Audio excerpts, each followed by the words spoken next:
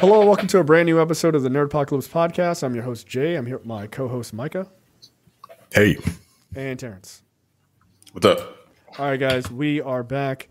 We have plenty to talk about. Not a lot checked out, but I want to have a really interesting conversation with Terrence. You just saw Starship Troopers for the very first time. Yeah, exactly. Micah's response is exactly the same. Like, I'd never seen it. I never saw it in the movie theater. I've always seen like bits and pieces, so I knew what it was about, but I never watched the entire movie before. When it came out, 97? Yes. I would have been 16. Yeah, I didn't go to the theater. It's just pretty good. It's Paul Verhoeven, so it's like satire.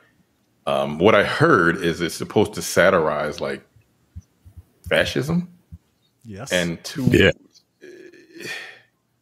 okay, I got that, but at the same time, I'm like, Rico, his parents, like the movie's great. I actually really enjoyed the movie. The visual effects, the almost 30-year-old visual effects still hold up. There's something about practical effects that I really like. Yeah, and the practical mix with CG, like even the CG effects are really good. Yeah, it just makes the movie more realistic. Like, I hate these new movies again. Like, they do their job, but they always feel a little off. Mm-hmm. But the visual effects in this movie were fucking excellent. Again, for 1997, Spawn also came out in like 96, a year prior to this, and those visual effects are which notoriously also excellent. But no, the movie's good. Wow. But the actual subject matter, okay, it's supposed to be a satire on fascism, but I have some issues with it, right? Because Rico, he wants to join the Federation or whatever it's called to become a citizen, or basically to go in to be with his girlfriend. But his parents seem like they're pretty well off. His parents aren't citizens, correct? Because they never fought. They weren't in the military. Right. But his parents seem to be pretty well off. Right. Yes. And I figured, like, if you're in the military, you become a citizen, and those are the people that's supposed to be, like, I guess, the government. They took over, like, look, we fight for our country. So we have the right to, like, dictate what the fuck happens. But it seems like everybody they live in a utopia, and maybe I fell for it because, like, the place is a utopia, like where they live. Somebody is a bit of a fan. Yeah, right. But no. Here's the thing: like they seem to be. There's no racism, right? There's like black and white soldiers, but they're just incredibly violent toward each other, right? Yeah. Like in the military itself. So I don't know how good a job he did. But at the same time, like, Rico, he's just a regular dude. But by the end of the movie, he's like all in, right? He's brainwashed. He's a civilian. A citizen. He's a citizen at this point. So this is based on a book, right? And the Robert book, Heinlein. Yeah, right. Apparently, and the book was like straight up like. See this utopia? All we have to do is be fascist and we can have this, right? Like, that's what the book is. And the movie is playing into that tongue in cheek, right? It's just kind of mocking exactly what that book is. But I hear what you're saying. Maybe it did it a little too well. I mean, a lot of people didn't get it. You're not alone. Right. You're not alone. Like, a lot of people are like, I mean, maybe we should let the military run everything. I don't think he did it. I see what he was doing. I understood it, but I'm like, I don't think he did a good enough job. Oh, I think so. And even years later, he says, yeah, like, people didn't realize it, and because I read up on it after I finished it, and he's like, years later, he was like, yeah, this is a fucking satire. That's like, you don't want this, but it's like, but I mean, like, maybe I do want it. People live pretty well. Would it have hit home a little better if they weren't fighting bugs? Like, if they were fighting other people, like other humans or aliens, illegal aliens or whatever. Right. And that's the other thing. You can't humanize a bug. You can't humanize exactly. But that's the point, though, is that when we do military incursions, one of the first things you always do is you name your enemy something else, right? Right. That They strips have away the those little. humanity. They have those vignettes when you're like watching TV. They got the little kids like smashing bugs in the middle of the street. And like, want to see more? Click this. I'm like, okay, I understood all of that. But my thing was, first of all, I can assume like humans are trash. So I can assume we probably started the war, right? The bugs just want to be left alone. They're like, hey, there's this asteroid. They're throwing asteroids at us. I'm like, no, they're not. You just made that shit up to get us to just kill the bugs for no reason, so we could probably take whatever resources they may have on their planet. I get that, but again, we just looked at a Rotten Tomato score of 86% for Mortal Kombat. You know, Yes. so Look, the new one, the new one, the one that came out 2 years ago. So Audience. Yes, he did. I don't think he did it. It's one of those things where you do something and then you just leave it up to the audience to get it. And I got it, but at the same time, I'm like, I don't think you really did a good enough job because people are very jingoistic. We're very we're very tribal, and like you didn't say what the aliens did. You never said who started the war. You can assume. Well, no. They said the humans say that the bugs started the war. Yeah, So again, but is that true? Right. Again, they created this whole what was it? This missile defense system around the Earth to take down the asteroids. And they're like, well, they're shooting these asteroids at us, so we had to build this. We had to do all of this stuff. And I'm like, why would the bugs start attacking us? For what?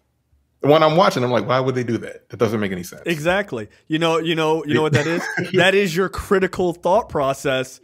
Right. Like, but I think they never stepped foot on Earth. Like they destroyed Buenos Aires with a quote unquote asteroid. Did you catch that? By the way, did you catch that one? What, the fact that it was what? That is Buenos Aires? Did you catch that? Yeah, I was like, why is it in South America? I didn't know because that's where the Nazis were rumored. One of the places the Nazis were rumored to have escaped from Germany. After World War II. Yes. Oh. So the idea of like, why are these white people in Buenos Aires? It just so happens that Rico is a blonde-haired, blue-eyed, a 32-year-old, 17-year-old. Right. Which I found like all of them niggas was in their late 20s when they were playing. I saw that. Funny. What was it? What's that actor's name? Oh fuck, I can't remember. I saw that dude up close at Casper Comic-Con. Van Dien. Yeah, Casper Van Dien. Yeah. I saw that dude up close. Like that dude he still looks like that. Like it's weird. I'm like, it's like, you put one of those McDonald's burgers on the glass and they come back 25 years later and it looks the same. Like that's what he looks like. It's weird. It's off-putting. Very nice guy though. So yeah, look, there's a lot of sort of Nazi things. Like by the end, Neil Patrick Harris is in the straight up Nazi garb, and he's like a fucking he's like a telepath or some shit like that. That's the one thing I'm like, okay, these are clearly Nazis. Yeah, and that's they all are troopers themselves. They're all they weren't dressed like that. No, that's what I'm saying. But they weren't dressed like that. But I think by the end of the movie, it's kind of like, huh?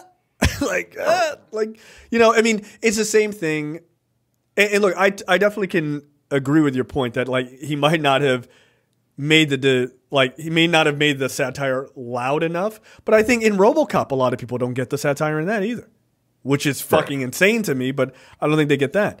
But at the same time, like watching that movie, it reminds me of like, you do this big, you're like, hey, well, here are the Nazis, guys, and people are just like, I don't fucking get it.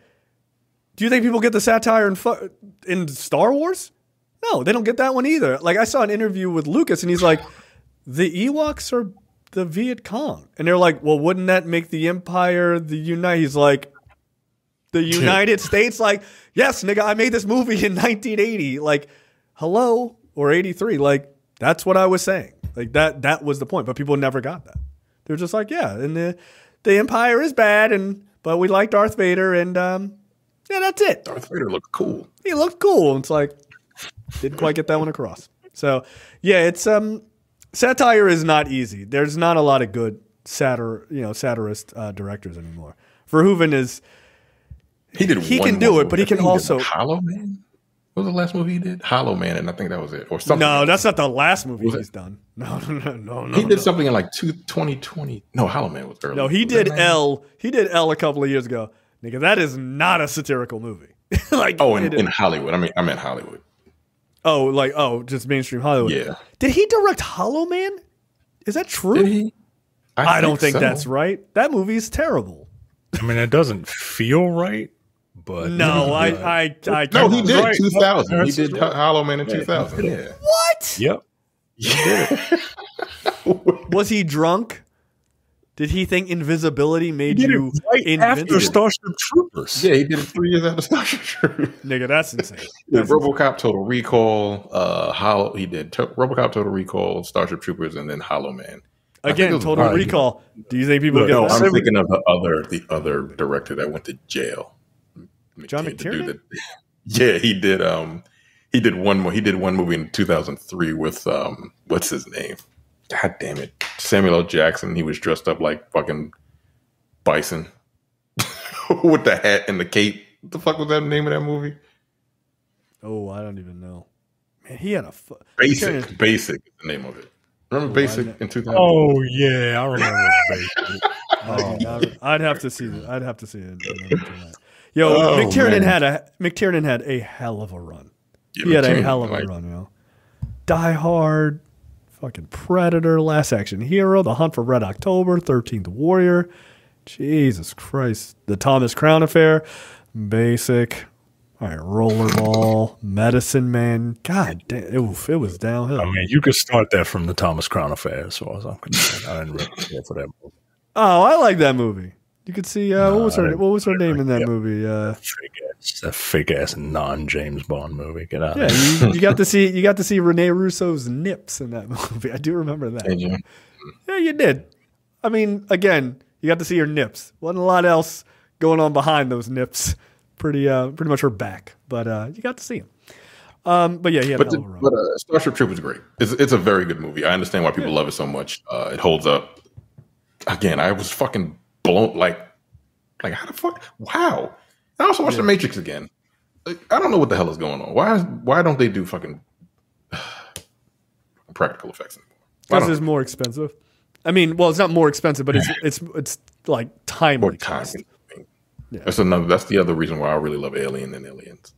Because everything in Aliens is all practical, except for like a couple matte paintings when they're flying. That's about it. And those are miniatures. Yeah. It's a ton of miniatures is most of it. Yeah, it's man. But yeah, Starship Troopers. Yeah. All right, there you go. And now you can go play Helldivers, apparently. That's what has gotten people all I really want. I played the first. I was one of the people that actually played. I put like 75 hours into the first Helldivers. I played the first Helldivers because I thought it was based on this trashy book series that I read, but it's not. Where they fight Egyptian gods or some dumb shit. No, it's a military science fiction shooter, and that's why I like Starship Troopers. Yeah, yo, Starship Troopers is fucking dope, yo. Micah I wanted to read the book, but Micah loves military trash books. He really does. I do, man. I heard the book sucks though. People say the that's book what I heard. I heard the book. Paul Verhoeven was like, Adam, not. He read like the first couple chapters. Was like, I'm done. He didn't. I got my own shit. I get it. It's like, this is so dumb. I'm gonna make a movie to make fun of it. Yeah, basically.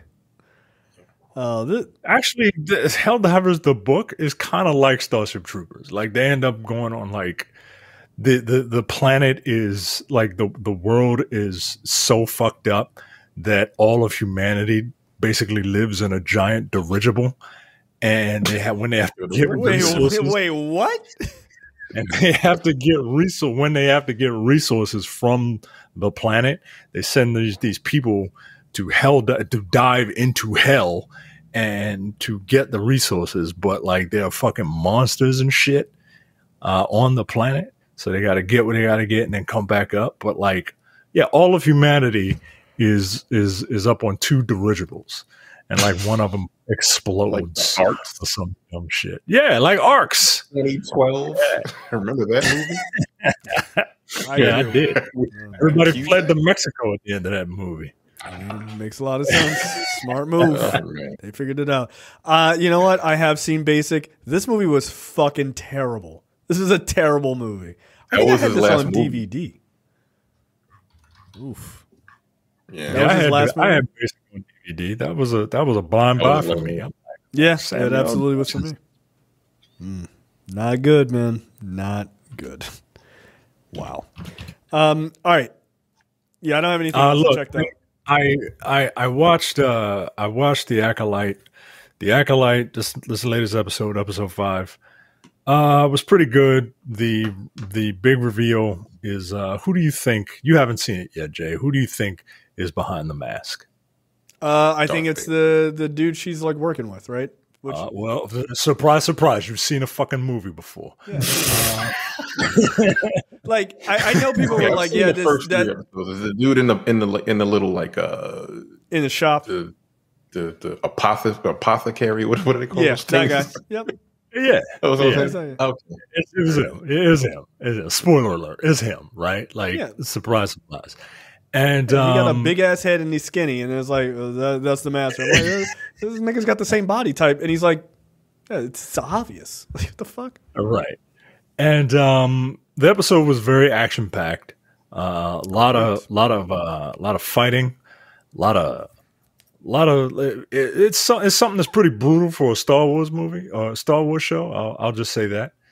And the problem with the problem with the episode is it had the part 2 effect, right? Like that first, like last week's episode and this week's episode should have been 1 hour long episode. Like the pacing just felt off. It was like watching Dune and then waiting for Dune 2 to come out. You know what I mean? Right.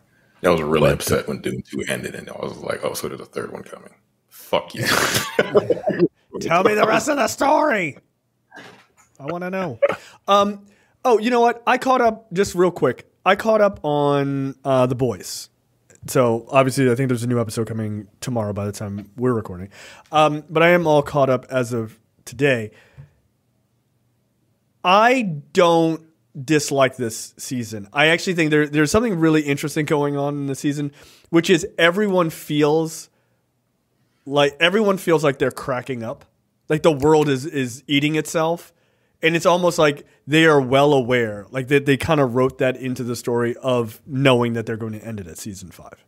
Like everything that's bad and misplaced and weird is all happening to the characters all at the same time. Like, I mean, the shit with Starlight is fucked up, right? Like she's got to go up against, I don't know, like Marjorie Taylor Greene or Sarah Palin, whoever this dumbass woman is supposed to be. Name a Republican hillbilly woman. And so like that's fucked up. Huey's life is like fucked up with his dad, which should be really interesting in this next episode. Butcher is clearly dying, but also there's like a weird protectiveness to this whole thing, which was also weird. MM thought he could be a leader, and he's clearly not very good at it, right? The Frenchman, his life is kind of falling apart as he told that one dude that story. And that kind of fucked up, and now he's like, maybe I'm just going to get back into drugs, and he's all fucked up. Was it Kimiko or whatever? She's fucked up because she's like finding out more about her past, which is all fucked up too. Like everybody is in this bad situation, and Homelander is losing any last semblance of his humanity, which tells me that in the next season he is going to be an awful, awful human being or superhero.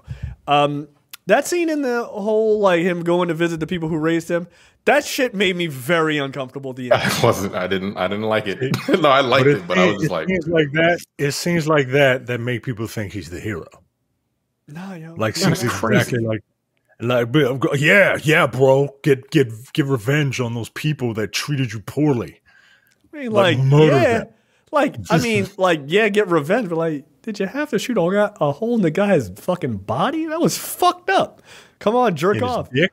Yeah, lasered his dick off. Yo. He was like, come on.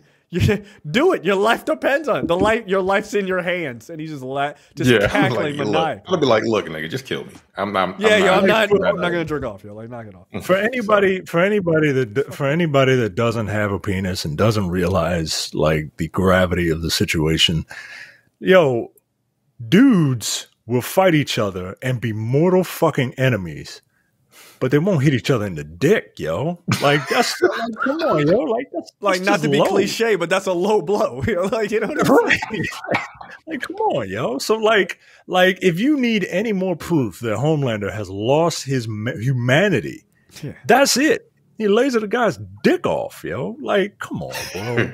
Come on, yo. No, it's just like I'm not going to be able to get an erection in here while you staring at me. And my life depends on like, no, just kill me, nigga. It's like, take your pants down. I'm like, no, go ahead and do what you got to do, nigga, because I'm not doing this. Yeah, look, this is only going to kill me. Look, this is only going to hurt for a millisecond, so it's fine. Whatever you're going to do, you're going to kill me for whatever, dog.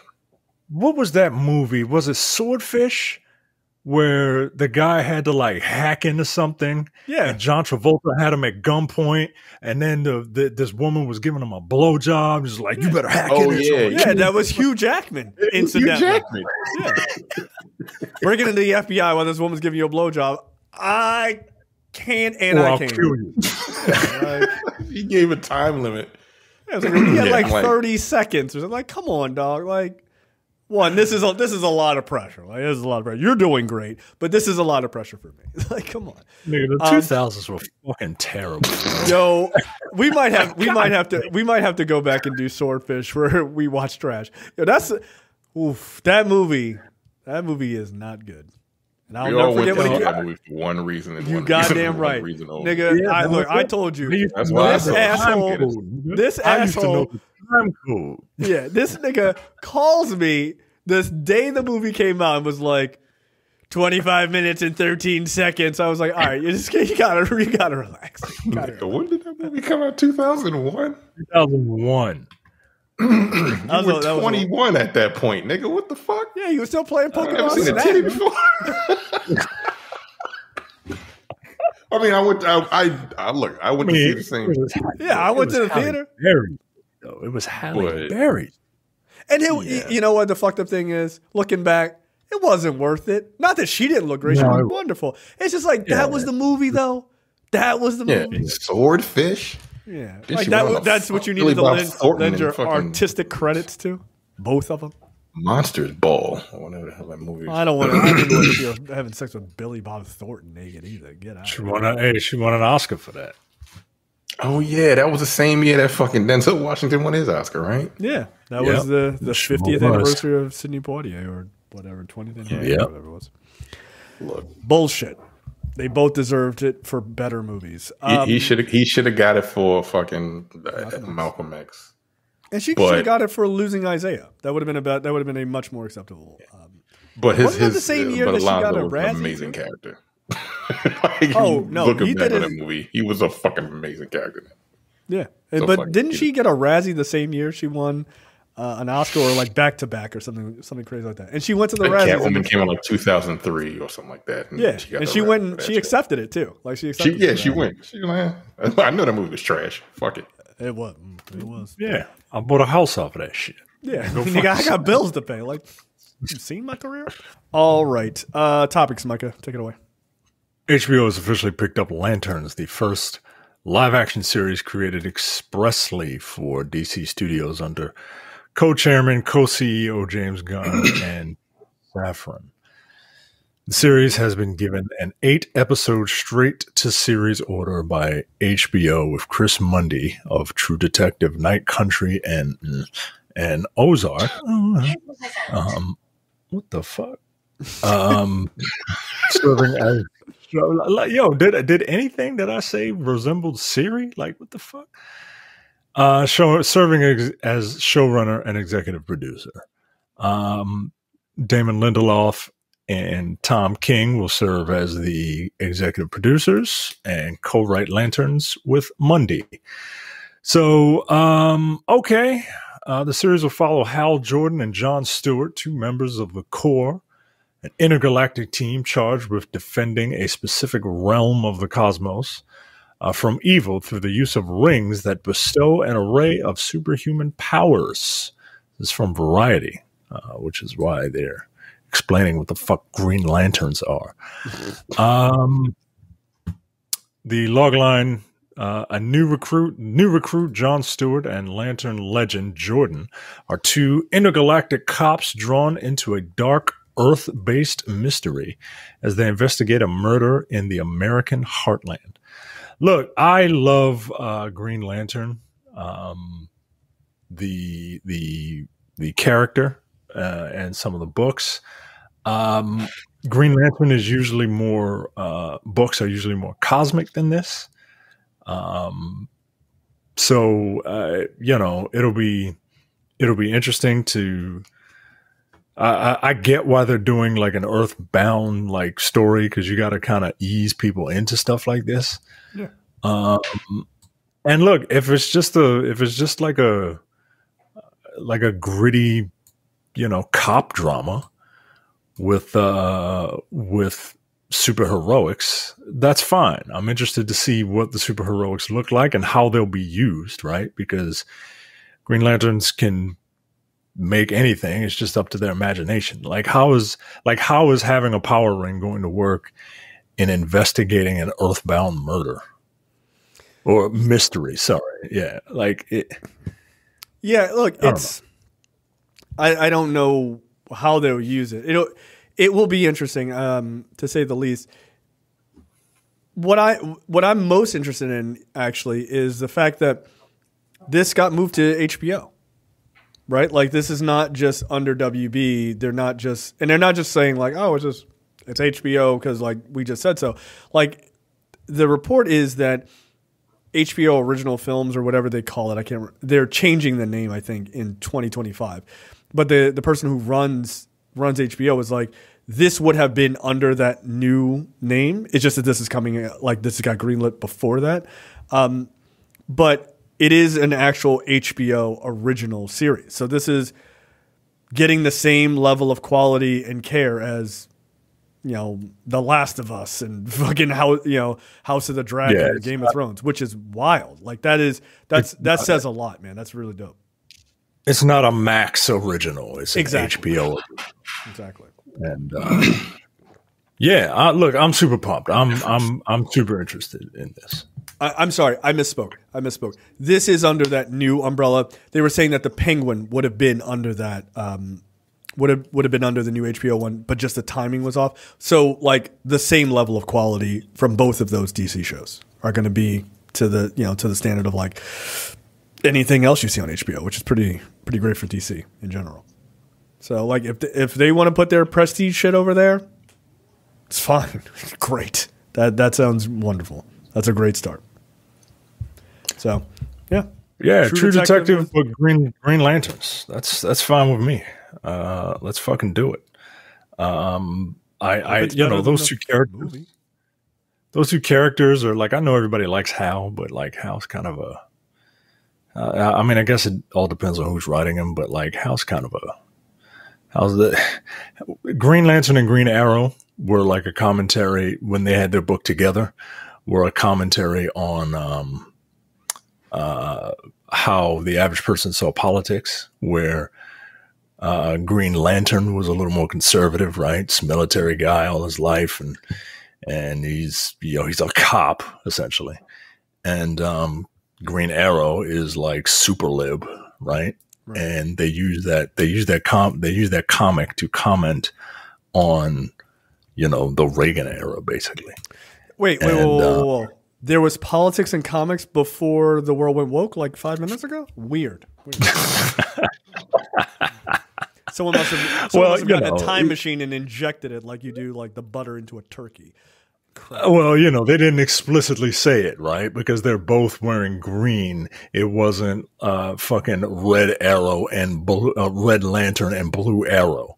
So they didn't get it. You know what I mean? Subtle. You guys are dumb. Not you guys, but those guys are dumb. Look, I think this sounds dope. I think it sounds really, really interesting. So we shall see.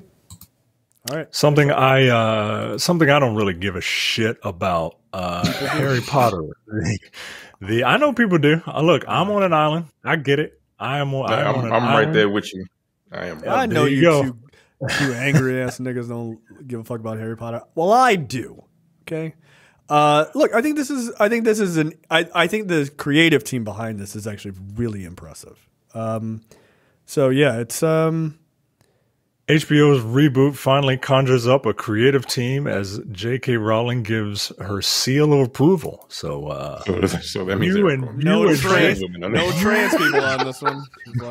You and J.K. Rowling are really excited for this. Yeah, we're the same in so many ways. Like I'm a human, she's almost one. That's it. We're fucking identical. Why the fuck does she go HBO so and with that fucking? She's a fucking rich bitch asshole. That's weird. It's such a weird stance. Like, yo, relax. So you have all the money in the world. Calm down. You literally don't have to care about anything. You just don't have to care about it. Why can't you be one of those type of rich people who hates all society and just is like, I'm going to the moon? Just be one of them. Get out of here. HBO, in association with Warner Brothers Television, has named Francesca Gardner of Succession and His Dark Materials and Killing Eve as the showrunner and executive producer, and Mark Mylod, whose credits include Succession, Game of Thrones, and The Last of Us, as executive producer and director of multiple episodes of the upcoming HBO Harry Potter original series.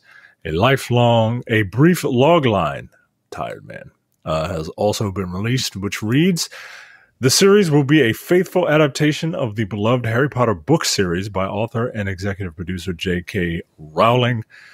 The series will feature a new cast to lead a new generation of fandom, full of the fantastic details and much-loved characters Harry Potter fans have loved for over 20 years. So it's just them retelling the same books but in long form. Is that it?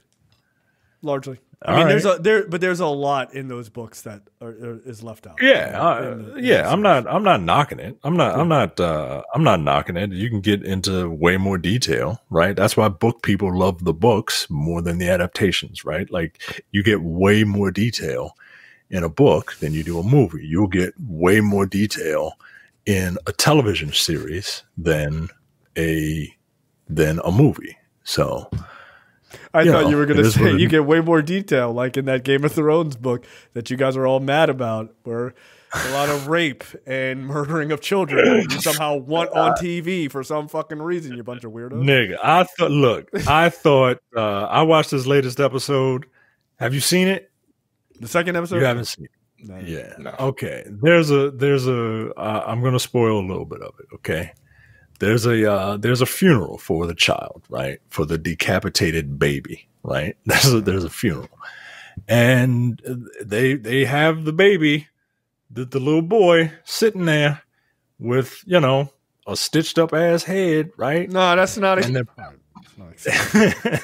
They show that, right? Like they show a dead body, they show a dead kid, and that's stuff like that is a trigger for me for my own personal reasons, which is probably why I went a little hard last time. I don't like to see dead children. No, you don't like me either. Yo, come on, yo. Jesus Christ. But I've seen a child's coffin. It's the most horrific thing I've ever had to see in my entire life. They're parading this fucking dead kid, and they hit a speed bump, nigga. They hit a pothole. And I swear to God, I thought that, please tell me the damn coffin ain't pop out the fucking nigga. Don't do that. Don't do that. Thankfully, it did not. Oh, all right. These people have a little bit of restraint. If it was those other niggas from that first show, good and goddamn well that head would have been rolling off of that goddamn. Come on, you can't put that on TV. That's insane. That's insane. But look, I can guarantee you, there's somebody in our Discord right now is like, well, in the book, that head did roll, and they cowards for not doing it. The head rolled, and then a fucking dog picked it up and ran down the street with it. Like, come on, man, what's wrong with y'all niggas? We don't need to see it. We get it. The kid's dead. Yeah, the fucked up thing is that happened in the coffee table, by the way. Yeah, exactly. I was like, that's why I can't watch that movie. It sounds insane to me.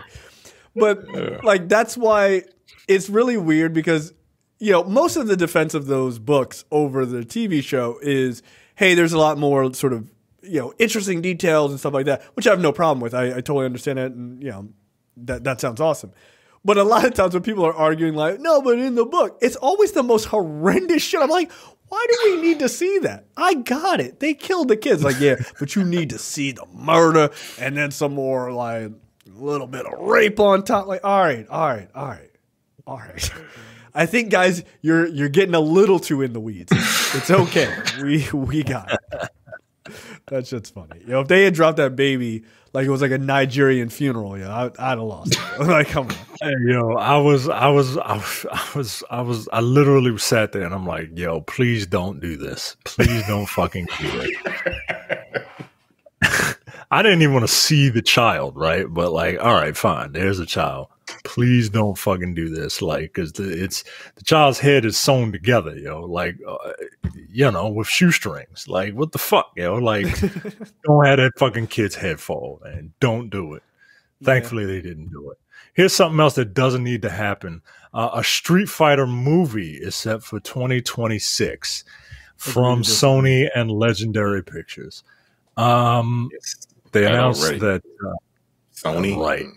No thanks. Right. Yeah, that's not good. They make really good movies as of late. Okay. Sony will distribute the film, co-develop, and produce it with Capcom. Legendary announced its acquisition of a live-action film and TV rights for Street Fighter, one of the most iconic and influential series in the history of video games, in April 2023. The games revolve around an international martial arts tournament where fighters from around the world compete to prove their strength and abilities. The franchise gained massive... I know. No, it isn't. It's not a tournament. It's never been a tournament. It's just a bunch of niggas just fighting for no reason. It's right. The franchise... I think the original Street Fighter was a tournament, right? With Sagat as the guy you got to beat at the end. Okay. But and I think Shadaloo, I think the whole tournament thing was organized by Bison, because he needed to find the best fighters in the world because his psycho power is draining his fucking body, and he needs to find the best fighters in the world so that he can implant his consciousness into their bodies. That's all Bison wants to do. Bison is the most pro-trans character ever because he wants to transition into Cammy. He wants to transition into all those dolls. He wants to transition into Ryu. Yeah. He wants to transition into whoever knows how to fight. This is a trans-positive action movie. Street Fighter is the most trans-positive video game series out there. All right. That is the title of the show. Let's see what happens. Look, man, the previous films like the Masterpiece starring Raul Julia and a literally coked up Jean-Claude Van Damme. Who wants to come with me? Who wants to go home? And who wants to go with me? Like, all right, God, yo, bro, damn, bro, the camera's not even rolling. What are you doing? Like, you're just insane in that entire movie. And it stars Raul Julia, Jean-Claude Van Damme, and the ageless wonder that is the original Chun-Li, Ming-Na Wen, and Street Fighter. She really could. She should. How about that? How about she should? It's fine. Hey, I'm fine with that. I feel like everyone would be like, no, that casting makes total sense. Like, yeah, you know, she's like 55. Yeah, you know what? Chun-Li's 55 now. Big deal. Do it. Chun-Li's like 55 in Street Fighter 6. So it works. All right, well, then she got the thighs for it? Like, what's going on? Like, I mean, I don't think anybody got the thighs for that. But I don't know. Look, I've looked on Instagram. I feel like they might be. Well, you not. They're not active. I don't. Right. There you go. That's what I'll say. Just using a body double when they're just fighting. It just zooms in on her thigh. Whenever they need a wide shot, just use a fucking body double. Even if it's just a walk and talk. Look, I don't know if I want this. I don't know if I want it because I know I do not want it. They don't fighting really translate. I do. I want to see how bad. I want to see if they can make a movie worse than the original. I really do. I think they can. I think it's possible. Like, there's a lot of different threads that that Street Fighter has, but there are like two main ones, like the whole Shadowloo versus like this terrorist organization versus everyone, and then then they've introduced Neo Shadowloo, which is like they're like terrorists for a new age, right? Like positive terrorism, I guess. I don't know. Oh. Ed is part of it, so who fucking cares? And then there's like all the Ryu and Ken and Akuma shit, right? And I don't know how those things are going to translate. Like, Street Fighter 6 has a story mode, and it's all about like people walking around on the street, picking fights with each other, and then feeling good about it afterwards. Like, hey, okay. That's what I want. Like, I want 2 hours of that. Just 2 hours of Fight Club. Yeah. Like that one scene in Fight Club. Absolutely. But they're actually willing to fight each other. Yeah. Look, yo, this shit is not going to work, yo. You don't think so? It's not going to work. No. Nah, I know it's not. I know it's not. I mean, the one, it's Sony. 100% is going to be garbage. That's their new brand. Just trash. It's not even that new. The other part of it is, I don't even know, like, Mortal Kombat story, like, their universe is actually like decently fleshed out, right? Like, you can make an interesting story. Like, the story they came up with in the original Street Fighter movie was so bizarre because they didn't have any real structure to work off of. And they tried to come up with something and it made no sense whatsoever. I feel like you're going to get more of that because there's no reason for all of these characters from around the world to be together unless you're doing some sort of take on like a Kumite type of thing. And I don't know that really works in 2026. I mean, maybe it will. Maybe the world will be in the end times, and this is all people want is a Street Fighter movie, but likely not. So I think their biggest issue is they don't have any structure to build a real story off of. So yeah, man, this is not a good idea. These characters also look a certain way. Like, all right, I get it, right? Like, let's say you get that big dude from Reacher to play Guile. You're gonna put a broom. You're gonna put a fucking broom on his head, yo. Like the high top fade. Jack Reacher with a fucking triangle high top fade, yo. Like, that's not gonna work. Yo. No, what's the dude from those like Undisputed movies or whatever? Scott Adkins. Like, that's not gonna work either. Now he got to be one of these characters. Is Ryu Japanese or he's just like a white dude with a beard? Ryu he just got a Japanese name. Yeah, Ryu is supposed to be Japanese. Yes. Okay. He always looked like a white dude to me. Well, he always sounds like one too. I have to change him to change the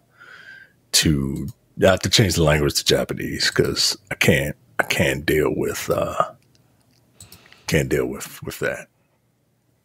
I mean, Scott Adkins could play bearded Ryu. He looks like him. That's what I'm saying. He looks like him. That's about it. But I don't know what the fuck. I guess the movie's it's not gonna be good. How are you? No one's gonna look like the characters. Who's gonna do Blanca? Who's gonna be Blanca? Right? Like, remember how they did Blanca in Dalsum? Yeah. In that movie? It was Carlos Blanca. Carlos Blanca, guys. Carlos Blanca. Oh, no. They did an experiment on me, and they gave me the ooze. I'm mad about it. It was Guile's best friend, Carlos Blanca. And, okay, Are they going to do all these new characters that most people don't know unless you've played the games in the last like 20 years? Or are they going to do like the OG Luke? characters? I don't know. Like Luke, the guy with giant fucking forearms. His forearms are bigger than his biceps, nigga. Like it looks like he has Popeye forearms. Yeah, that's physically very weird. And then who is this like giant Amazonian chick? Marissa? Yeah, she's an Italian woman, and she's actually pretty easy to use. Look, Bison came out for Street Fighter 6 today, as we are recording. And in honor of Bison, I would like to paraphrase a Wing quote that I will adapt to fit this story, and then we can be done with it. Sony and Legendary, what a horrendous combination of garbage. I think you nailed it. Oh, shit. That he says that in the game. He says that to Ken. He says, not just weak, but also pathetic. What a horrendous combination of garbage. God damn. This is like Magneto level bars. Okay, next up in topics, the Fantastic Four filming and its place in the MCU are actually confirmed by Kevin Feige, and not in that fake way that people say confirmed on YouTube, like confirmed like the person actually said things that make sense.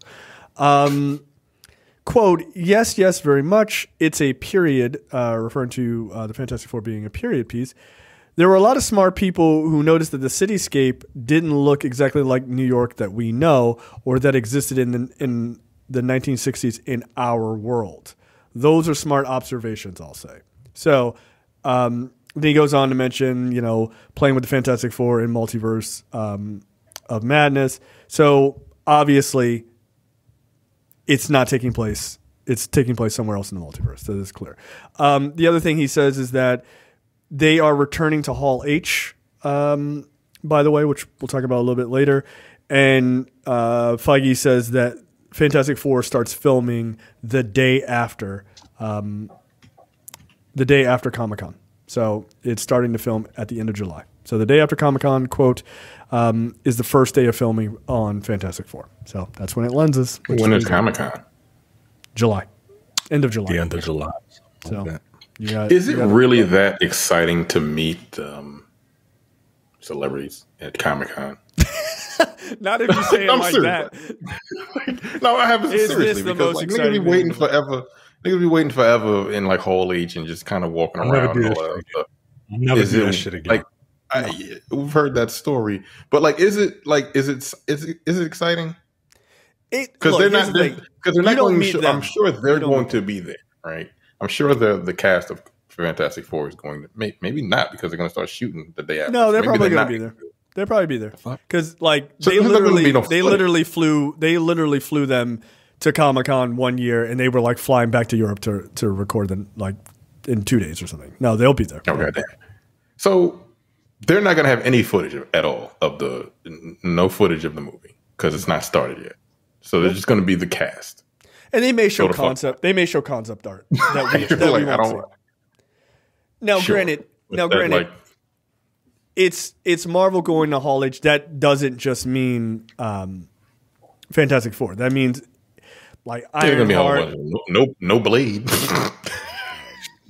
No, they might show a picture of a knife and be like, one day. But I mean, they would have footage from like probably. I think Ironheart has already filmed, or I think it's mostly filmed. Wolverine will have already been out by then, right? That would have already been out. They're probably going to do their big announcements of like the names of the Avengers movies and things like that. They would have footage of Captain America, A Brave New World. Okay. So they'll have plenty of stuff. I mean, look, Marvel's presentations at Hall H are really fun. Right? Like if you're in all that shit, it's pretty fun.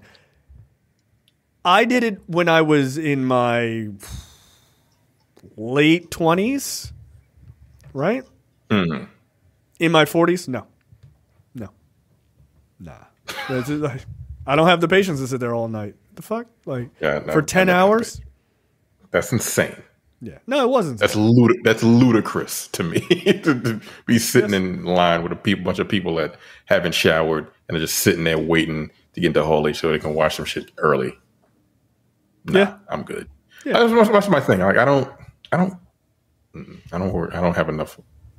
I don't worship enough people to do that shit. I don't worship anyone to just sit there and wait for them to come out on stage to tell me about some shit they're going to be in. That's why I asked: is it worth it? Is it fun? Like I don't like see the thing is you got to be into it. Yeah, you got to be into it. And even then, like, I mean, we had a story to tell, right? But it's not an interesting story. Like, no, it's not that interesting, right? It was like, oh, it was kind of fun or whatever.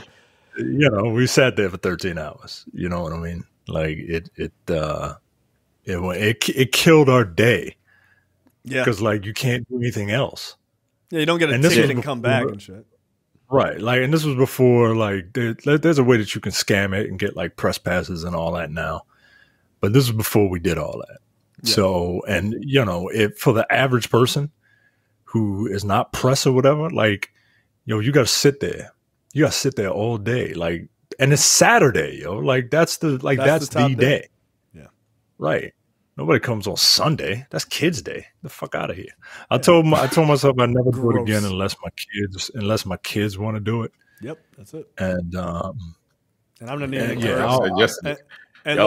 even encouraging. I'm not even encouraging it.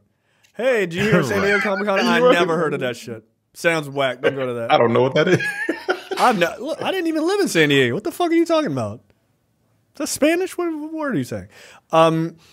No, I don't think I would ever, like, would I go to San Diego Comic-Con again, like, with my kid? Sure. Would I stay in line for, like, those hours on end? No, I wouldn't. And look, I know, you know, there's plenty of people who would disagree because they're giant children, in my opinion. But adults ruined it. They ruined it because they started staying in line overnight. And they ruin kids' ability to go in line with their parents at a reasonable hour, even if you got there early in the morning to get into Hall H. They ruined it. So it's like, if you have kids, you're not going to stand outside all night with them. That's bullshit. And so then it's a bunch of fucking 20-year-olds who've just taken that opportunity away from kids to enjoy it. And I was like, no, I'm not going to do that. Like, the last year we did that was kind of the last year before people started staying in line overnight. And I was like, I don't give a fuck if Robert Downey Jr. is out there giving out hand jobs. I'm not staying outside all night. No. With the Iron Man glove on, by the way. The authentic. That would deter me from standing in line. What the fuck are you talking about? I'm like, I'm good. Come on, buddy. Thanks. Come on. You want the hand? Like, no, all right, Robert. Do it. Yeah, I just don't see it. A bunch of grown-ass men just sitting there just talking about comic books, waiting 15 hours to getting... Oh, and these are the words. Look. You don't want to be in that line. What was it? What was the dude he had on? He had on a silk club shirt. He had on a club shirt. Yeah. I would end up in a fight. He had a comic book club shirt on. I'd probably end up in a fight. Yeah, man. Like fans ruin everything. Yeah, well, humans do. Oh, yeah, that's true. All of it. So there you go. Fantastic Four filming just after Comic-Con, starting the film, and clearly Fantastic Four is in another part of the multiverse. Great. Yeah. So you think we'll see the Council of Reeds, or is that too soon for this? I think you could see that in an Avengers movie, maybe. I figure if you're going to do something like that, maybe like leave it for like an Easter egg or something, right? Like just to see Krasinski and Ian Grufflefoot or whatever the fuck his name is. And, you know, a bunch of people. But they kind of already did that with Quantumania with all those Kangs. And, you know, maybe that was the bad omen. Maybe that caused that nigga to go crazy and shit. Oh, he just won an award that he paid for, so, you know. No, they paid him to come. No, they paid him. They paid him. He didn't pay for that. You don't know what the fuck Hollywood Unlocked is. Nobody knows what Hollywood Unlocked is. Should have stayed locked. Stay over there. Nobody gives a fuck. Dude. Yeah, you threw that woman around that car like she didn't weigh nothing. Yo. Relax. All right, so we already talked about Marvel coming back to Hall H. So there you go. Speculate amongst yourselves as to what they will talk about. We gave a couple of suggestions there. All right. And look, I'm not here to deter people from like wanting to do it. Like, I experienced it once and it was fun, and that's all I need. But if you're into this stuff, seriously, you should do it. You should do it at least once. It's a fun experience. Get the authentic experience. It is a fun experience. We're becoming real negative in our advanced age, and I don't want to do that too much. But I am going to be honest. I'm going to be honest. I'm never going to do that shit again. No, look. The time that we stayed in line for 10 hours to get into Hall H, that was a lot, right? The year before that, we went, or maybe I guess it was the year before that, or 2 years before that, something like that. We went and we stood in line in the morning, and we stood in line for like 2.5 hours, and then got into Hall H. That's how it used to be, right? Like, oh, you got maybe 2 hours, maybe 3 hours, and then you got into Hall H, and you just stayed in Hall H all day. So there was like some things that were kind of cool, some things that were not great, but then you got to stay in all day and see everything, right? So you'd see like the Warner Brothers panel and the Fox panel and like all of that, and then Marvel and DC would normally be the two at the end and everything else. So you got to see a lot of cool shit. Like I was on the panel when for Watchmen, like the Snyder movie, and that's when I learned. I was like, wow, Zack Snyder is kind of a crazy person in real life. Like that's weird. Like his energy is fucking odd. But I got to see all of that stuff and like trailers for all of those things ahead of time. And that was kind of cool. And the actors were all there and everything else. So like those moments were great. But when it started getting past like 2-3 hours, like this is not, and you don't have press, it just doesn't feel worth it to me. So, but teach his own. It's something everyone should experience. All right. What the fuck brought to you by JTD from the Edit That Out podcast. Micah. A woman recently got the shock of her life when she entered her bathroom and saw a full-grown white boa constrictor snake hanging out of her toilet. Exotic snakes crawling up from toilets may not be worthy news in countries like Australia or Brazil, so that eliminates those two, where the slithering reptiles are virtually a part of everyday life. Really? They're a part of everyday life? Snakes coming out of everyday life in Australia and Brazil? Yeah, no, thank you. India. But as that is incorrect. But as a person living in a bustling city is not the kind of thing you'd ever expect to see. However, one resident almost had a heart attack when she entered her bathroom and found an albino boa constrictor coming out of her toilet. The shocked woman slammed the bathroom door shut immediately and called emergency services. It turned out the snake was a fellow resident of the apartment building who had simply gone out to explore its pipe drain system. You got a guess as to where this is? Bangkok? It is not Bangkok. What is the worst place on earth? Russia? Thank you. That's okay, I don't know Russia. who you're talking about. Okay, I was going to say you have to clarify. I feel like we're both in the running. Like, I mean, look, 6 in one, half a dozen in the other. That's a fucking coin. That was a coin flip if I've ever heard one. Oh yeah, Russia. That makes sense. Yeah, but like Moscow, which I hear Moscow is quite beautiful. I ain't going, but I hear it's quite nice. They got toilet snakes, man. I ain't going. I like traveling. Traveling. I've never had a desire to go to Russia ever. Has a desire to go to Russia. I wanted to at one point, and then I was like, then I saw a compilation video of people just falling in front of cars on dash cams, and like the cars just getting destroyed because like wires were all over. I was like, I'm good. You know what? Also black. I don't need to be there. No. Very, very racist. You'll be the small white dot in an all white canvas. Small black dot in an all white canvas. You'll stand out. No, I'm good. Yeah, no, toilet snakes not doing it. We had a snake in our we in our garage. We have our water heater is in our garage because we bought a house that doesn't have a basement for some reason. And there was a snake in there, stuck on a mouse trap, trying to eat the fucking mouse that was stuck on the trap. It's pretty fucking horrific. Is it still there? You too scared to go in there? You're like, nah, we just burned the garage down. We just bricked it up. We tag teamed it. It was stuck. It was stuck on the sticky trap, so it couldn't do nothing. But did you have to pick up the snake, or did your wife do it? We did it. She held the bag, and I have a grabber. For just such an occasion. And like an old person who can't get shit from a top shelf. Yep, exactly. And that's why I had to get rid of fucking vermin. I hate animals. I hate them, all of them.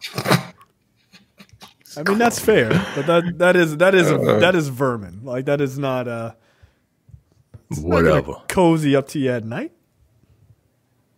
No, whatever. I hate them all.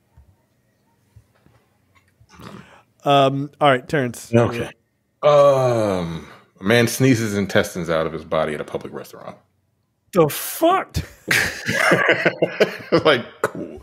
A 60-year-old man sneezed so forcefully that it caused a portion of his intestines to exit through his surgical site while eating with his wife at a local restaurant, as per The Independent. According to a case study published in the American Journal of Medicine, remained 2024. Man had a history of prostate cancer, and just 15 days before the incident at the diner, he had a cystectomy, a surgical procedure to remove his urinary bladder, leaving him with a healing abdominal wound. So he did a surgery, and he went to eat at this restaurant, and he sneezed his intestines out of his surgical wound. That is that's wild.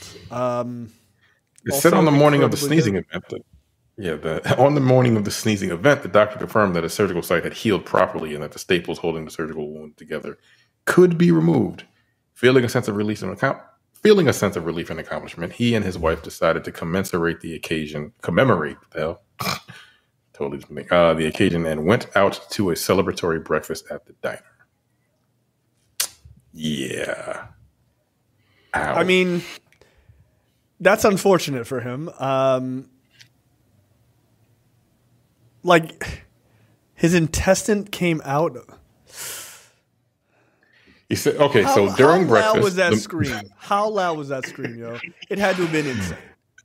I don't know. During breakfast, the man sneezed forcefully, followed by coughing. He immediately noticed a wet sensation and pain in his lower abdomen.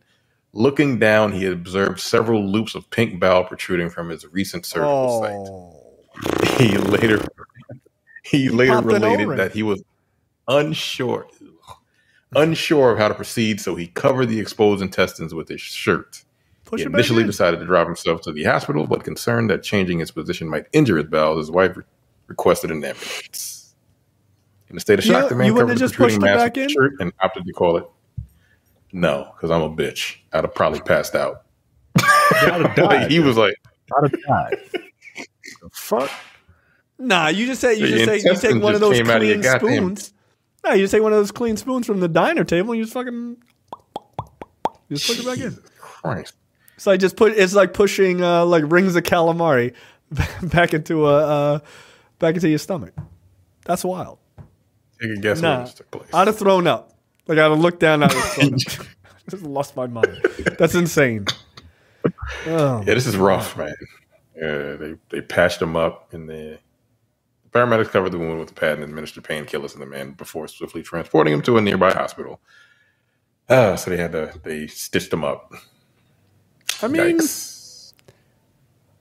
that is really unfortunate. Like, you imagine you sitting at the table, like the guy sitting at the table, like next to them. You hear all the screaming, and you look over, and you're like, what the fuck, man? Like, yeah, you probably vomit. Like, holy shit, bro, are you okay? Like, yeah, like I just popped an O-ring. Like, well, Well, when The Rock saw it, The Rock thought, oh, well, he might be hurt.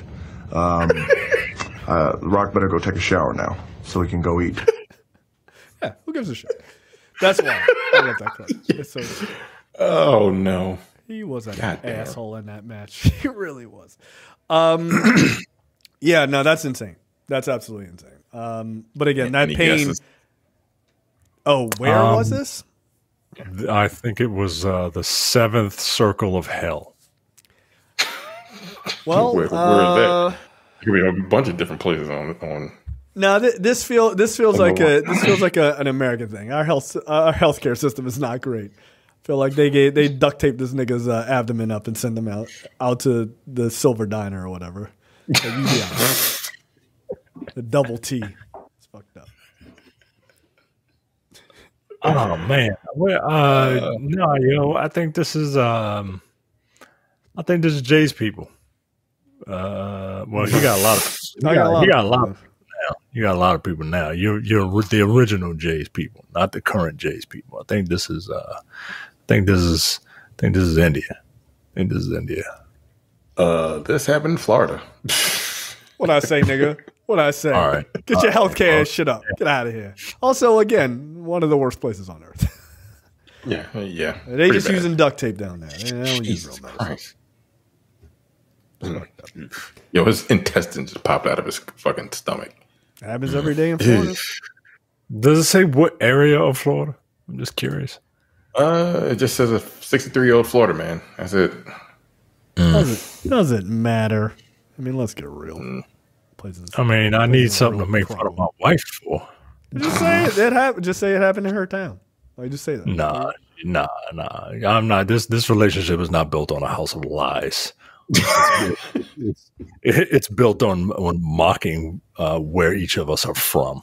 All right, that's fair. Just on point counting alone, right? Like that's what a real relationship is. Who wins? Tit for tat. Yeah, I mean that just makes sense.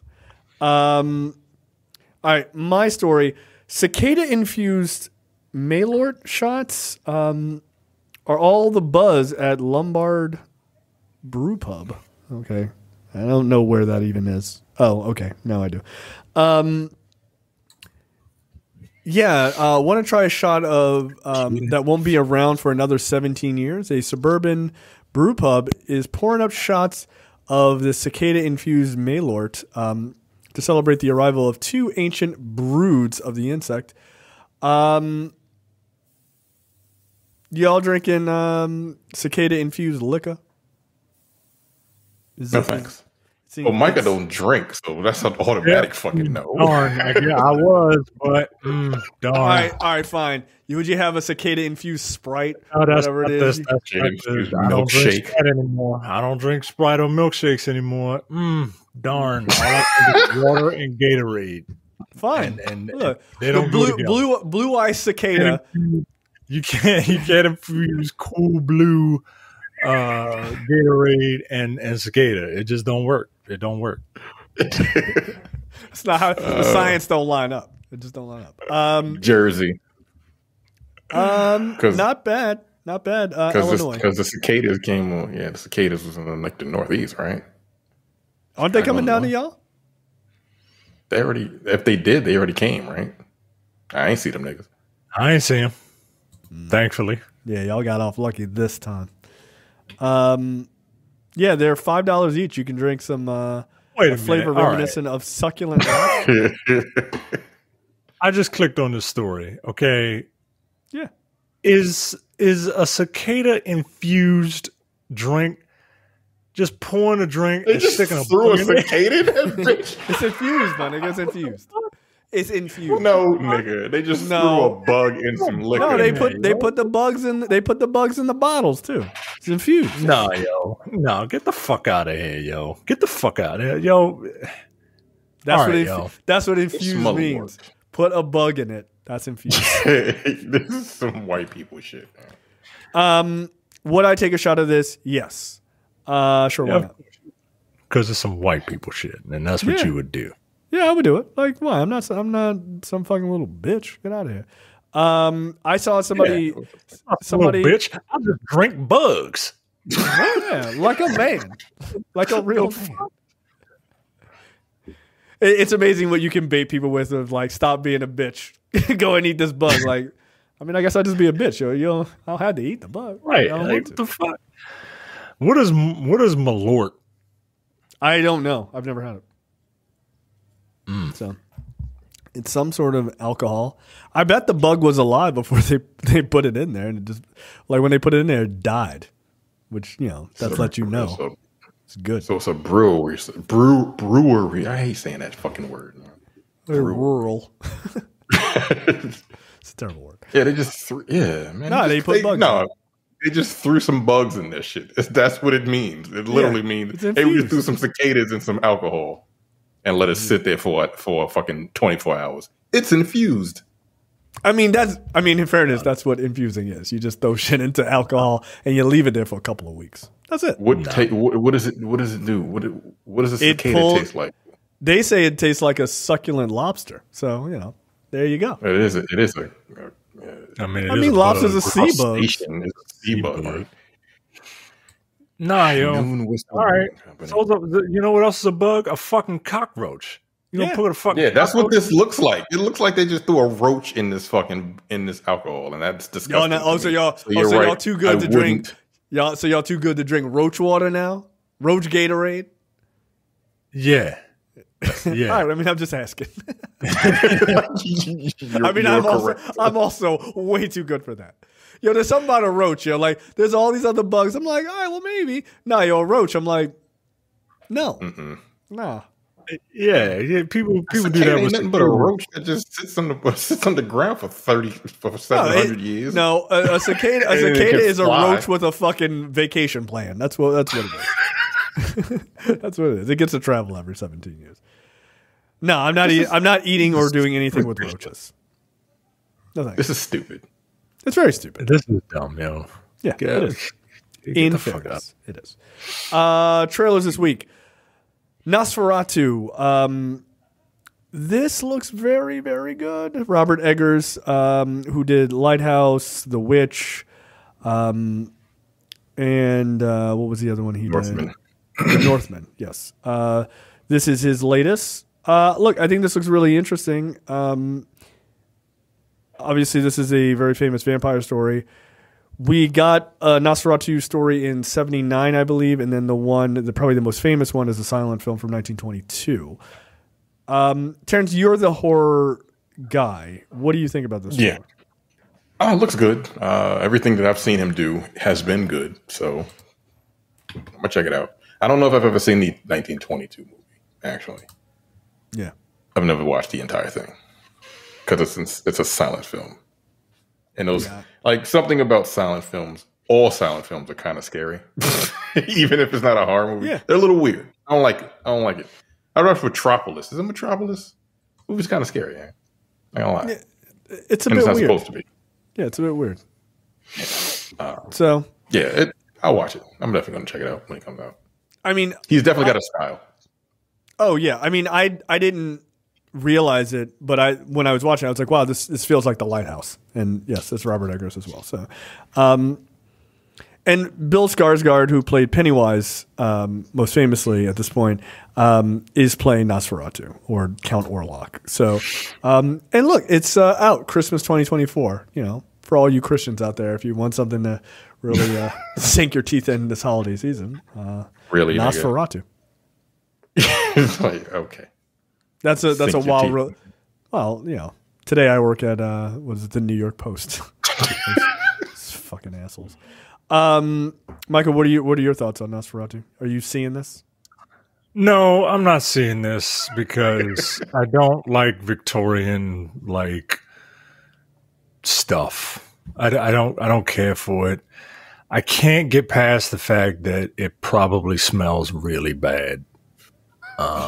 Which is why people wore all those goddamn clothes. Yeah. And I'm not into vampires and shit.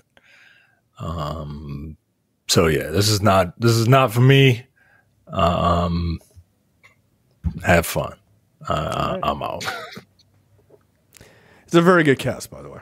Very, very good. Willem Dafoe, Bill Skarsgård, like I said, Nicholas Hoult, Lily Rose Depp, Aaron Taylor Johnson.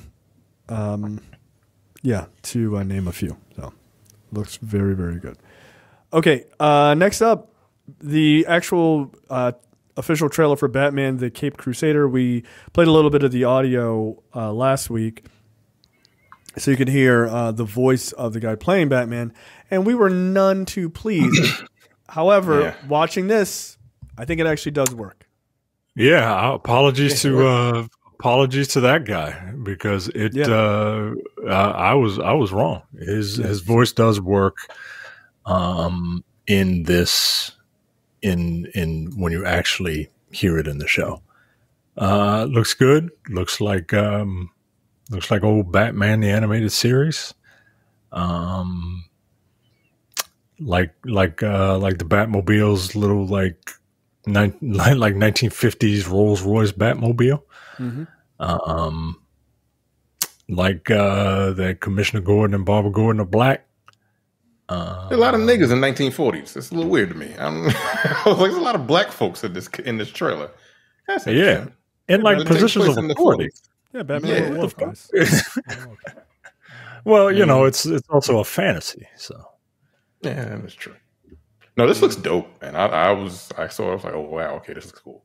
Why is he talking to Alfred in the Batman voice in the cave? Alfred knows who he is. Because that's his real voice. That's his real voice. Bruce Wayne. Bruce Wayne is the act. Yeah, that's the bullshit voice. Hey, everybody. That's what I was saying last week. Right, like that's what I was saying last week. It's much easier to go up, have a bullshit voice going up, than it is to make your voice deep and try to emote. So just use your regular voice as your Batman voice, and then hey everybody, I'm Bruce Wayne. Hey, all right, whatever rich people do. I don't know. That's my rich man impression. Yeah, no, that's pretty good. It's Jeff Bezos. Yeah, I think this looks great. It looks like just another season of Batman the Animated Series. Like it kind of fits right into that, which I'm here for, because that was a wonderful show from start to finish. So, yeah, and look, I have no problem in admitting I was 100% wrong about that voice. It absolutely works well here. Like, yep, it works. It looks and sounds good. So, and yeah, so this is coming to Amazon. I remember when this was originally announced, I was like, is that a good idea? Yeah, it turns out, pretty good idea. So far, so good. And also just having Bruce Timm working on this is great. I like the designs for the characters, like the redesigns. Like you briefly see a quick glimpse of Two-Face, and he doesn't have like half of his face is one color and the other half is his normal skin. Like, no, it's his half of his face, all his entire face is the same color. One side is just really fucked up, and it looks dope. I think Catwoman and Harley Quinn, they both look good. I think the Question looks cool. I always like seeing different takes on classic characters. Yep. And so far, all of these are really hitting. Boy, Two-Face is real fucked up. God damn. Yeah. It's unfortunate for him. So, all right, there we go. I'm interested. Are they bringing in? I mean, Harley's there, obviously. Like, are they holding out a reveal of the Joker until we see him on the show? That would be kind of fun. Who is Gary Anthony Williams playing? There you go. I don't know. All right, let's talk about the best thing that happened this week. I thought this was a Netflix trip. I thought this was a Netflix movie. I thought it was Netflix. I'm just saying right now, no hate. I'm going in all positive on this review, guys. All positive. It does look like a Netflix movie, which is great. Netflix makes movies, so No, I thought like this was No, I actually when I heard that it was coming out, I thought this was going to be a movie on Netflix. When I heard about it last year, yeah, it wasn't? that's what I thought. Yeah, I heard the same thing. Never was. I thought it was supposed to be a Netflix movie that was supposed to come out, and then like this nigga was too busy drinking his own piss allegedly, and then it got pushed back. And let him know. And let him know. Yes, I guess. I guess. What's the name? What it up? I thought this originally was maybe we're mixing it up with Red Notice, right? No. Red Notice was already out. No, I swear to God, this was supposed to be a Netflix movie. Yo. I'm almost positive. What happened? Wasn't. Maybe I'm bugging, but I could have sworn. Like me and Micah. Well, we both bugging, man. We both on that island. No, I originally thought so too. I'm just saying. I wonder if that's just Red Notice and Red One, just kind of being the names being so similar. Maybe that's where we got that. Just mix it up. I don't know. No, that's not where I got it from. I like specifically remember like seeing like shots of this, and I thought it was a Netflix movie. What the fuck? Because the first like still shot I saw was like what's his name? Jacked the fuck up. What's his name? Are you rushing or are you dragging that guy? Yeah, J.K. Simmons. Right, J.K. Simmons. Yeah, J.K. Simmons. Yeah, and they were like the Netflix movie Red One. Maybe I'm just misremembering, but okay. All right. Let me look at the history of this shit. Nigga, after a villain kidnaps Santa from the North Pole, an elf, ELF, which stands for extremely large and formidable. Okay. I'm about to. All right. I don't like Christmas movies to begin with, so this is not like for me. And look, I know we bag on this dude a lot, but it's because we want what's best for him. You know, it's like having a friend. It's like having a friend. Yep, that's why I do that it. Like fucks with you, and it's like because you know you better than this, bro. You better than this, and apparently not. Like this is not. This don't look funny, yo. This don't look funny to me. And there's a talking polar bear in it.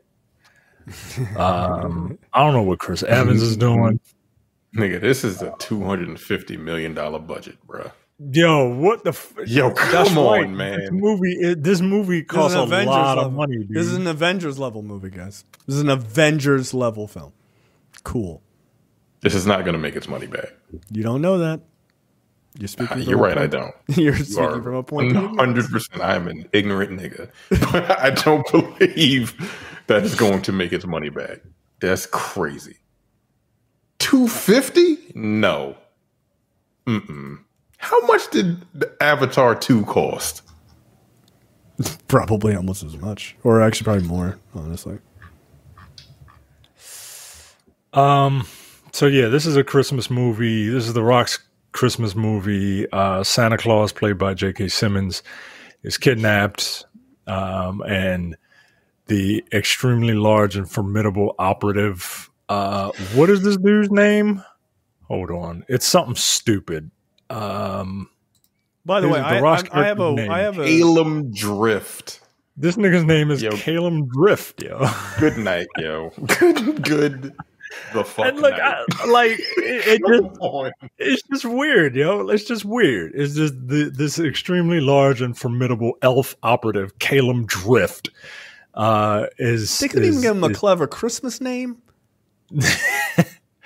Is tasked. I mean, maybe it is. I don't fucking know.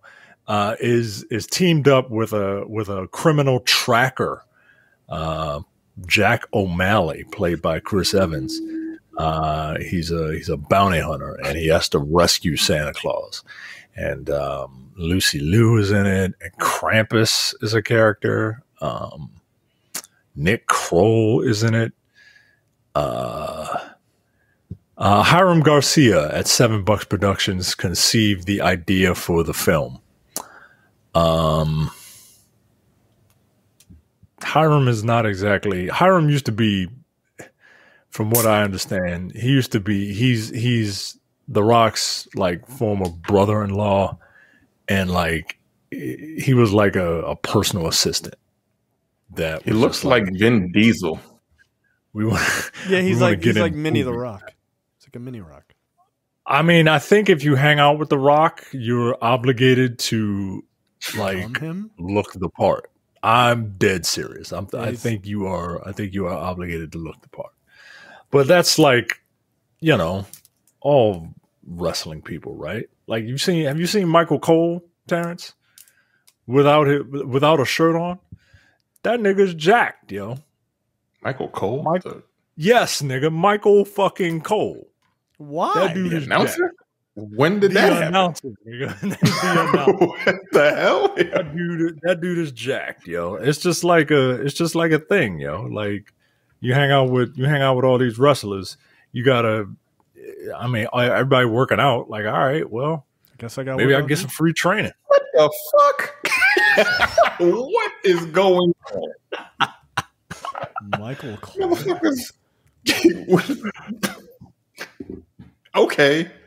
He's fucking ripped, dog. What is going on, man? Yo, that doesn't make any sense. This is nuts. This doesn't make any sense. How, yo? Like, this is like legit. Like, he's working out. Like, I'm sure he's taking supplements. Like, no, he's in. Okay, man. What? Wow. Hey, look, sometimes you gotta let these motherfuckers know. Wow. Okay. Oh, he did have a match. Wild. He did have a match called WW After the Bell, January 2nd, 2020. Came out in the old wrestling gear. That's fucking weird, yo. Like this is fucking super strange. This is bizarre. Yeah, it don't look right. It look Photoshop, nigga. Like it looked like a real life Photoshop. Like let's just take this 50-something-year-old man and put him on this fucking jacked 34-year-old's body. Like, what the fuck? A shredded Michael Cole tells WWE.com how he lost 65 pounds. Okay, this is fucking insane.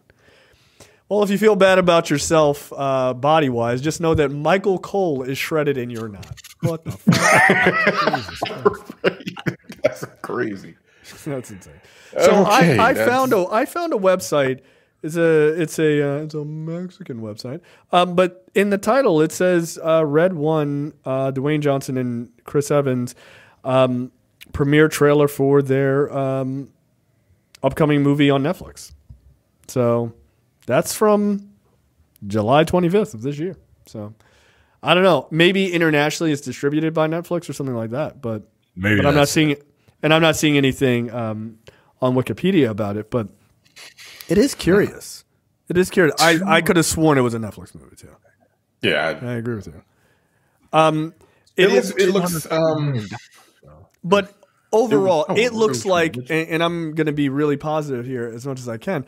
It looks like complete dog shit, right? Like this is what are we doing right now? People can what's the audience? That's my thing. Maybe it's for kids, and if that's the case, okay, fine. It has to be. It has to be. It's for the Jumanji. It's for the Jumanji crowd, right? It's like the same they got the guy, right? They got the guy. And look, I'll be fair, yo. I like that Jumanji movie. I like that. I like that first Jumanji movie. I thought it was pretty good. He also did Walk Hard, the Dewey Cox story.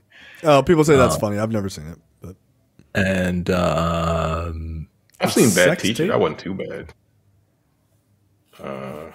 So look, maybe it'll be good. It's not for me. I don't like Christmas movies. I can't believe this movie is $250 million. Yeah, that's insane. When the biggest stars are like Dwayne Johnson and Chris Evans. Like, all respect to like Lucy Liu, but like she's the next highest, the next biggest star there, and she ain't pulling $20 million for this movie, is she? No. Maybe J.K. Simmons is. I would argue J.K. Simmons is the next biggest star. Oh yeah, he is. He's not getting $20 million for this movie. Nobody is except for Dwayne Johnson. That's it. Nobody's getting that kind of money. And he might not even get it, but he might not even be getting $20 million. That's a lot of money, man. And it don't. It's the snowman. The snowman CGI. That's 200 of them. $250 million. And this is supposed to be the first of a trilogy. Of a trilogy, yo. Is it a trilogy? Yeah. Potential. Okay. Yeah, potential franchise, not trilogy. Potential franchise. Look, bottom line, yo. Yeah, you saw that. The footage of Red One was first shown to CinemaCon to journalists selected by Johnson's publicist, but they were not allowed to write about what they saw. Right. Because they didn't want to. He didn't want all the positive news to come out. That makes sense. Like, don't tell people how much you liked it. Please don't. Don't tell people how good the movie is, right? Look, I told you my thought on this, which is you can literally watch the trailer and you can write the movie pitch for this. Right? It's like, hey, don't you know how Christmas is all like nice and kind of gay? Why don't we make one for tough guys and fucking people whose knuckles drag on the ground quite literally when they walk, and 13-year-old boys. And they were like, hell yeah. And they all high-fived each other and smoked cigars, and then they made this piece of shit. This is dumb. This is fucking dumb. It is his best attempt, I think, at making a jingle all the way. That's what he's trying to do. I'm good. Y'all let me know how it is. I'm not saying it. How much Terramana is going to be on screen? Santa Claus will drink. Santa Claus and extremely large, formidable dude. What's his name? Calum Drift. They will look. Calum Drift, Jack O'Malley, and Red One, aka Santa Claus. They will all cheers and drink Terramana at the end when all the fighting is done. Because of course, he's all jacked, so he's gonna have a badass action sequence in the end because he's Santa Claus. Guaranteed. Yeah, of course. I could write this piece of shit movie very easily. I tell you every fucking beat of this movie without fail. This is movies by the numbers. Like, I mean, most Netflix movies are movies by committee, right? Because everybody has Netflix, and you want to please your massive audience. So, like, I get it. This just is not for me, and I'll be done. Yeah, Chris Evans is better than this. That's what I'll say. J.K. Simmons. I mean, he also did those. He also did those other terrible movies. Yeah, he did Ghosted. Yeah. Well, again, Ghosted Chris Evans is better than this. He's better than this. All right. Look, again, it's for teenagers. That's fine. It's not for me. Okay. Again, I thought this was coming out on Netflix. Apparently, it was supposed to come out on Amazon Prime. That's what the Wikipedia says. So maybe I'm bugging. I don't know. It looks like a Netflix movie. But, Amazon MGM Studios is distributing it in the U.S. and WB is distributing it internationally. So you'll be able to watch this on Max soon enough, guys. Cool. $250 million.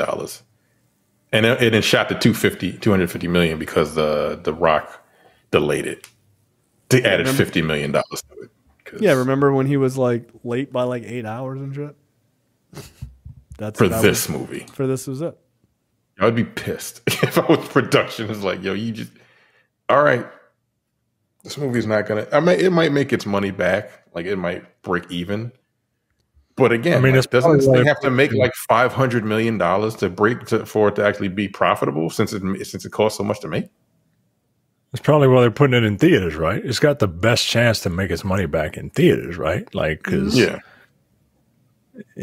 So God bless. It'll do good internationally. Oh, because these movies tend to make that I do not doubt. Yeah, I don't doubt that. And people love The Rock, so it might. Domestically, I don't see it. Like I just don't. I don't know why he still has so much goodwill, considering like the last couple movies may have just crashed and burned.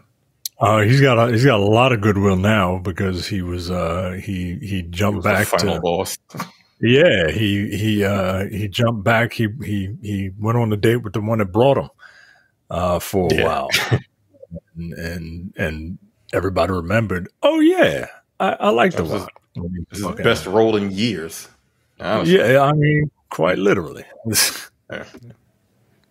Well, he's got that A24 movie coming up, so maybe He broke. I want that movie to be good, man. He injured something during that movie, like an elbow or hand or something. Oh, really? Yeah. Right. So that might be delayed too. I want that movie to be good, and I'll tell you, if the trailer looks good, I'm gonna see it. As much shit as I give him, I'm 100% see it. I want him to do stuff that is better than this. I do.